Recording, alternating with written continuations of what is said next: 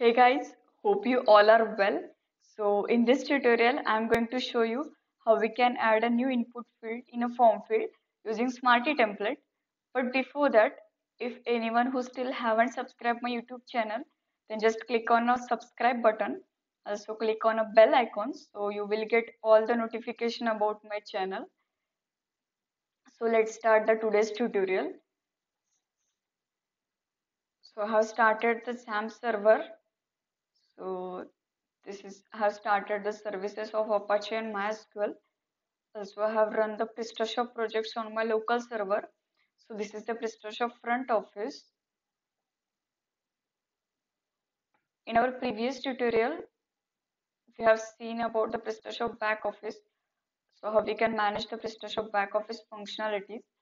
So in this tutorial, I'm going to show you how we can add one input field in the registration form. So let me show you the registration form of the Prestashop.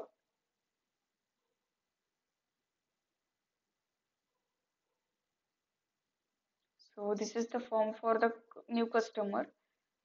So will add one new input field in this form. So let me show you the template file for the registration form. So I'm just opening the Prestashop projects in editor. So here you will see the registration.tpl file, and here is our code. So all the template files extend the page.tpl, and the form that you have seen on the registration form, so that render from the customer form.template file. So let me show you the customer form.tpl file. So here is the customer form.tpl, and here you will see the form tag, and under that form tag you will see the block of a code, that is for each it includes the form fields variable. So we are iterating all the input field and rendering it in a block. So actually the form field is one class. So it provides all the methods like set name, get name, set label. These methods are used for the input field, or at the time of creation of the input field we'll use that all these methods. So this form field class will provide all these methods. So this is the form field core class, and it provides all these methods like set name, get name, then set type, then set label, set required. There are multiple methods which are provided by the form field class. So we'll use that class for creating a new field.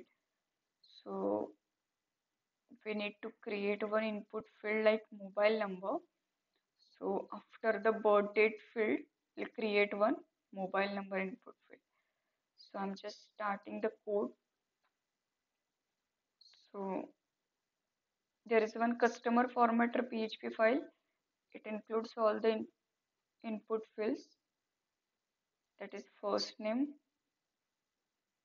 After that there is a last name. Then there is a company name. Then identification number is there. Then password, email. Then birth date is there. So after the birth date field,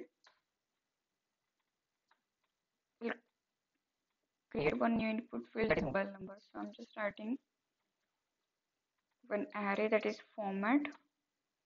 And under that format, I'm giving a name it as a mobile underscore number. Then we are creating an object of the form field. That is simply bracket. We are creating the object of the input field. So writing the object. This is the form field class. Then we'll write the name methods, that is set name, and we'll give the name as a mobile underscore number. After that, we need to set the type for the input field. So we'll use the set type method, and we'll set the type it as a text for the mobile number. Then we'll set the label for that. So we'll use, we use the set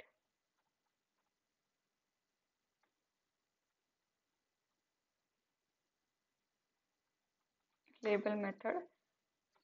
So under the set label method,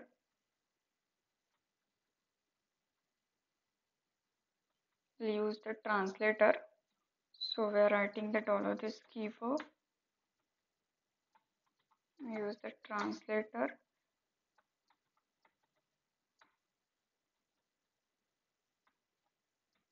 We'll set the name as the mobile number.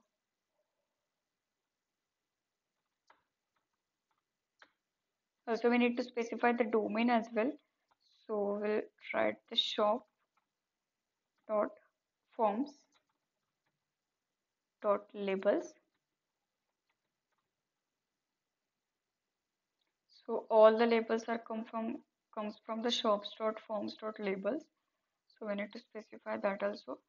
Also, we need to make the field as a required. So we'll use the set required method. Just need to specify it as true. After that, end with the semicolon.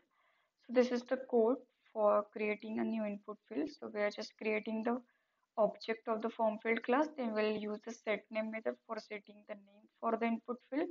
Then we'll use the set type method for setting the type for the input field. Then we'll use the set label method for specifying the label.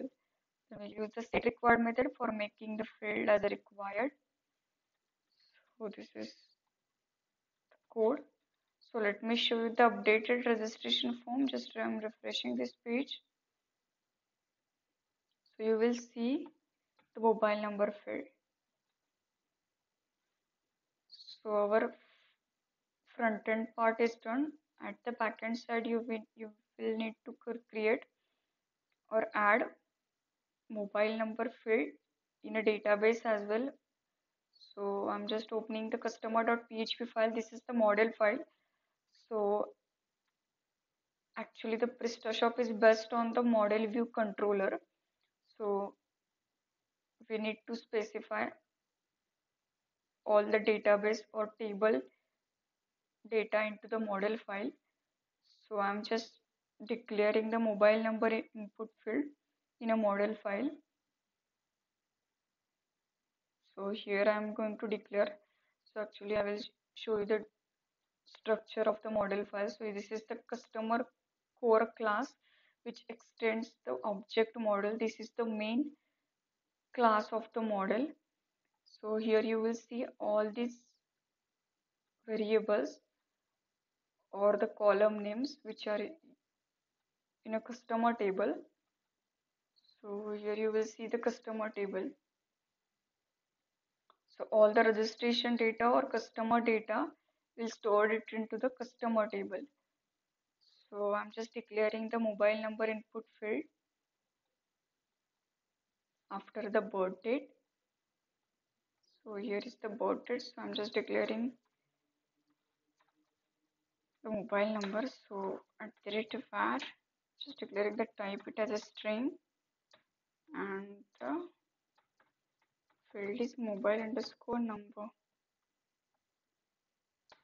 After that, you need to declare the public dollar mobile underscore number.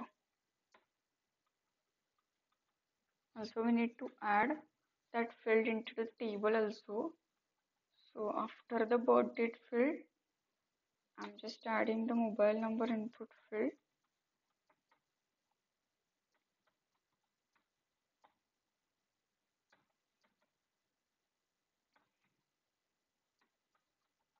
I'm declaring the type of the input field.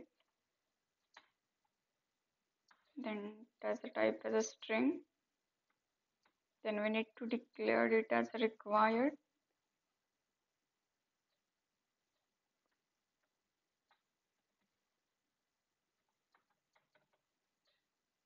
Required as a true.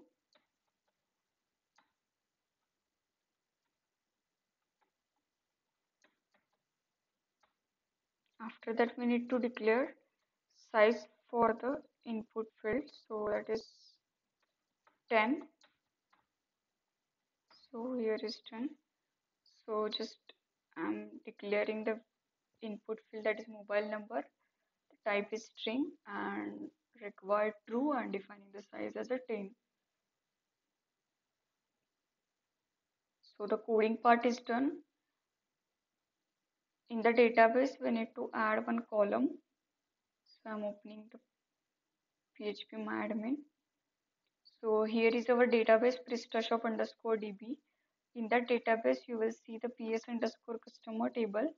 So I'm just opening the PS underscore customer.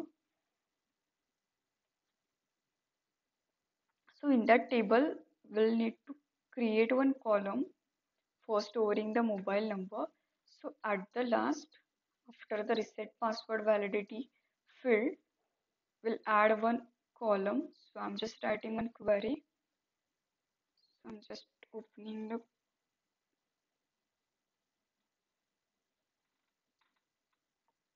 query panel. So I'm just writing one query, that is alter table, but table name is PS underscore customer, and we'll add one column, that is a name as mobile underscore number. So the name is same as like we are written in our code. So we are return the name as a mobile underscore number. So we'll use the same name in our database field. So that is mobile underscore number. Also we'll specifying the type for the input field, that is varchar, and we'll defining the size for that. At the last there is a semicolon. So here is our query for adding a new column in a customer table. So I'm just click on a go. So here is our query is done. Let me show you the updated table.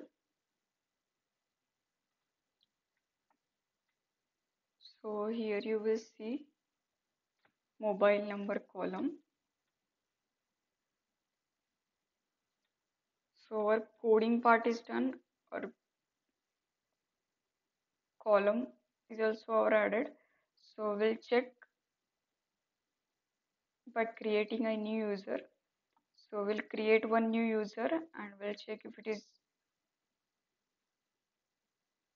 data will be stored or not in our table. So I'm just creating one new user. So we'll give some random name, my favorite Harry Potter.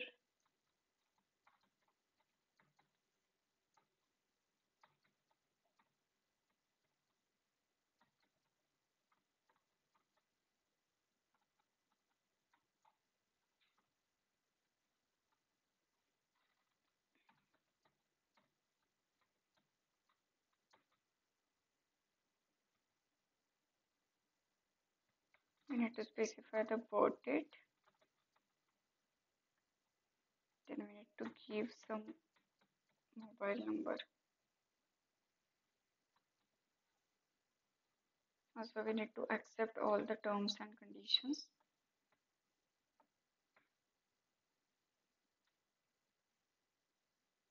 So I'm just clicking on all the terms and conditions. Just click on a save button.